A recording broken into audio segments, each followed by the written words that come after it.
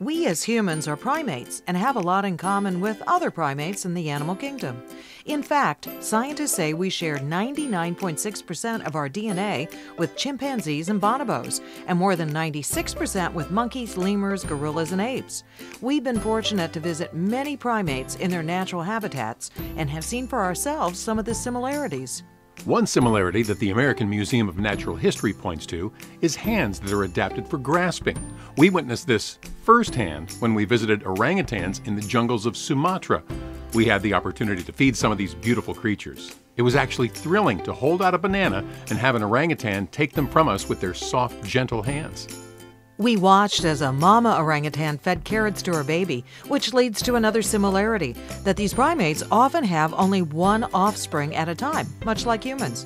This was evident with mountain gorillas that we trekked in Volcanoes National Park in Rwanda, too. This baby was riding on its mom's back while looking for food, until mom decided it was time he stopped hitching a ride. Another similarity that scientists point to is complex social groups. The gorillas that we visited in Rwanda were considered a family, and it was the same family that scientist Diane Fossey had once studied years ago. They live and travel together. The families are vetted for several years to condition them to allow humans to visit with them, and we found them rather unfazed by our presence, getting close enough to touch had we tried. Also on the list of our primate cousins are lemurs, and we saw lots of them in Madagascar.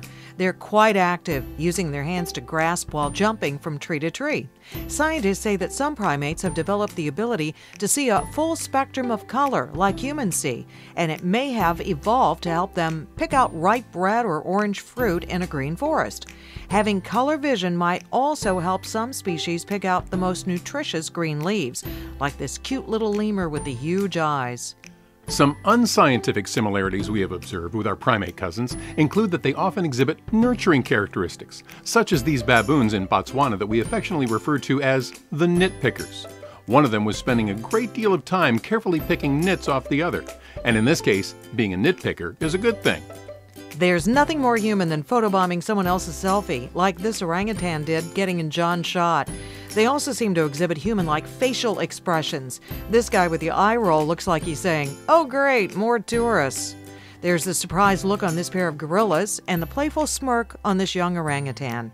Then there's the intense look of a mountain gorilla looking you right in the eyes.